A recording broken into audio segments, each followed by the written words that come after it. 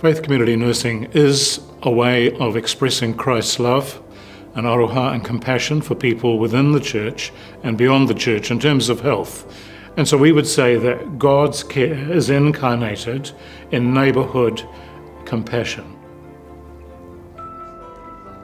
We look at the whole person and we offer health advice, health referral, health liaison. Physical, emotional, psychological and spiritual care to a person is very much an advocacy role, supporting the elderly, taking them to their medical appointments, liaising with GPs and practice nurses. I do lots of home visiting, just catching up with them.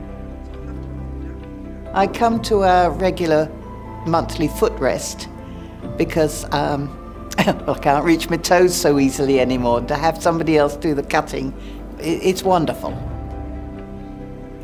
So often our medical services get divided up, you know, you've got the physical or you've got the emotional or you've got the psychological.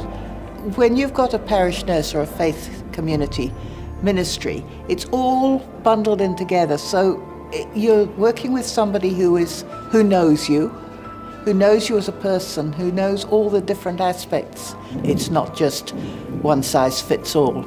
It's very, very personal. For me, it's the ideal way of combining my nursing skills and my Christian faith. The Faith Community Nurses' challenges right now here in Aotearoa, New Zealand, is to get the message out. It needs more nurses, it needs more finance, it needs more advocacy, it needs more support. If we had support of our churches and our communities, then I believe that we would have huge success. By promoting parish nursing, looking at all the benefits that it has and really recognising that parish nursing or faith community nursing is an extremely valuable ministry here within New Zealand.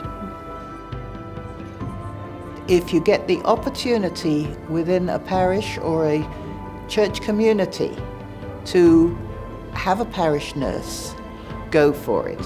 Find the right person and just go for it. You'll never look back.